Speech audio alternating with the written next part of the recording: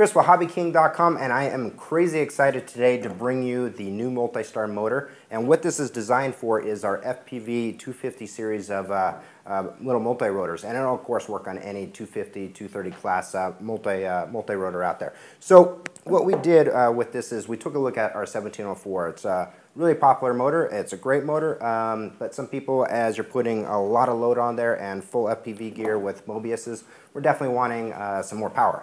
So we looked at the market and said, hey, what size motors are out there? What's the most popular? What would be the best out there? And so we've got here the 2206. I call it the baby beast because this thing is just absolutely awesome. When you put four of them together, max power is over 1,000 grams on these things. So let's go ahead and dive into some of the specs on this thing. The KV is 2150. And the max that we've seen is 2300 kV, and most of them in the 22 style design is 2000 to 2200 kV right in there. Since it is a little bit a larger bell, you have more torque, so you don't need quite as much kV. So it's a very fine balance to determine what we wanted as far as the kV between all-out power, efficiency, and everything in between. So we'll dive into that a little bit. I've got a small little thrust rig right here, and we'll compare some powers and some props in just a second. So anyway, it is 22. So what that means is that the electrical stator is 22 millimeters, but if you actually measure the outside can, all 22s are actually 27s. Now the overall height, it's a 2206, which is an indicator of the bell right in there, and the overall height of this comes in right at 17 millimeters. So it's uber small. I've got it right over here on our FPV 250, so you can kind of see exactly the size of this motor in comparison to the frame. On the bottom, it's got your standard 16 by 19 mounting on the bottom of that with M3 bolt holes on that. Now, I want to touch on this. This is absolutely critical on this motor when we talk about this mounting. When we designed it, we wanted it to be as small and light as possible for the size of motor. The other ones that are out there are just beasts of motors in the 2206s and the 2204s. So what we did is reduce the housing size on both the top and the bottom, but that does leave the windings fairly close to the bottom threads. So you need to make sure that the bolts that go through the bottom up into the motor are critical on length. You need to measure it, and when you put it in, just make sure that those bolts do not go up and contact the windings and damage your motor. So just be aware of that. It's just something to consider when you're assembling this, is the overall length of those screws. All right, so let's take a look at some of the other cool things about this particular motor. The smaller 1704 had a smaller shaft, and in harder crashes, people were breaking those shafts. So one of the first things we wanted to do is make this motor efficient. We wanted to make it robust because we know these things are getting run into trees and crashed into who knows what and all that. So we wanted to definitely make sure that this motor was resilient. So on the bottom, we have got the standard 2212 shaft inside this, which comes in right at 3 millimeter. So it's a 3 millimeter shaft that runs up right through the center, and the same bearings that you'd find in a 2212 motor. Now on the top of it, another thing that we wanted to do was increase the contact area with the prop so that when it was clamped down, we weren't having slipping issues and throwing nuts off. So if you notice, we'll take a look at that bottom collar, and that's right at about 11 millimeters, and that matches Gen Fan style hubs. So you got full contact area now on the lower base, and that beefs this up from bending over as well. Now in the mounting, when we throw a prop on there, I'll just slip that on and put this there, and the nut on top, you will notice, fumble fingers today, hold on, that we've got a little bit of threaded area left available on top of that. And what that was initially designed for is if you go to your local hardware store, you're able to buy self-locking nuts, and you can go ahead and put those on so you don't have any issues with the props flying off in flight or having any issues that if a prop touches it, spins off two of the prop nuts. So that is definitely there. If you don't like it, use your Dremel, chop it off. No problem. So, but you've got ample shaft length on that as well. Now it does come with your standard 2 millimeter connectors on the bottom, so it will plug into your Afro 12s straight out of the box, so no problems there, or MultiStar 10s if you've got those as well. So it's ready, set, go on this motor. Now I have been personally testing these motors. I know, tough job, right? But they're absolutely a beast. This is my test rig, which we showed off when we introduced the long frame kit on the FPV 250, and they're just crazy on power. Absolutely love these things. I'm getting about 8 minutes of flight with a 1300 milliamp pack, and this thing is portly. It's pretty heavy. It's pushing well over 500 grams with everything on it, with the OSD and the Mobius and telemetry radio, FPV. So anyway, it's got plenty of power. All right, enough of me talking about this thing. Let's go ahead and put it on the prop tester and get some information as far as thrust and amps on this so you can do your own calculation. Give me 1 second and get this mounted up. All right, now that we got those specs out of the way, let's go ahead and throw this on a little bit of a load test and check out what the prop data tells us about this particular motor.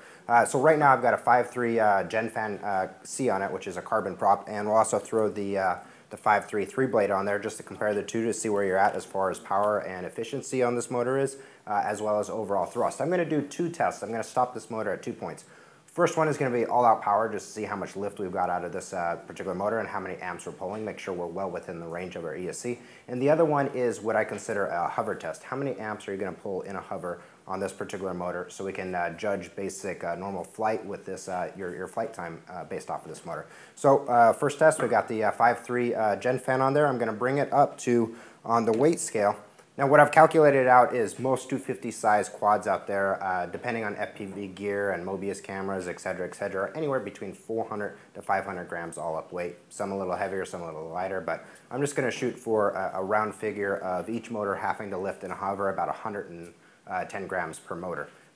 So I'm going to shoot for that as my first stopping point, and then we'll go ahead and take a look at our amps on this, and we'll go ahead and record it down. So here we go. I'll get this zeroed out.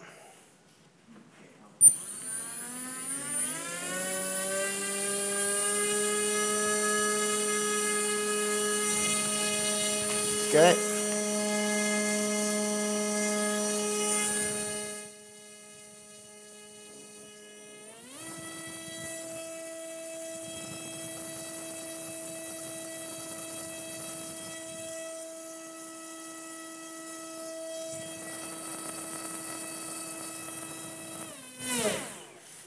Okay, now that first test done with this prop, I stopped right at 110 grams. Like I said, we figured that out as being our hover thrust for most 250 quads, and I was pulling 2.5 amps in a hover. So let's times that by 4, you're right at 10 amps. So you can go ahead and kind of get a base on what your flight time is going to be.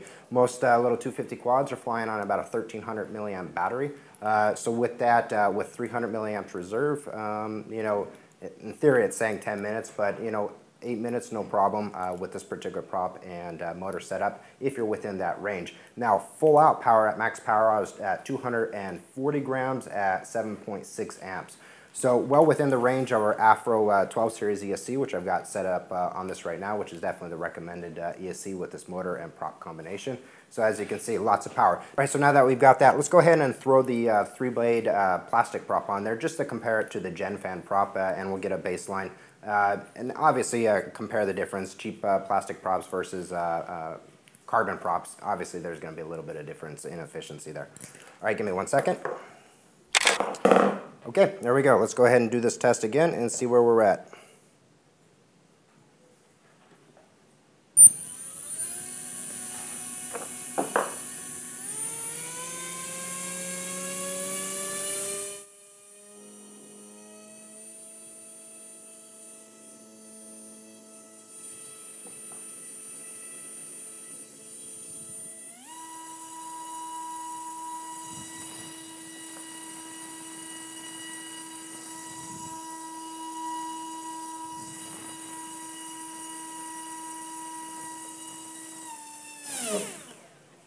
Okay, so with that one in the hover test, we're about 2.9 amps. So it's definitely a little more, obviously you got 3 blades and they're less efficient, you know, 3 blades versus 2 blades.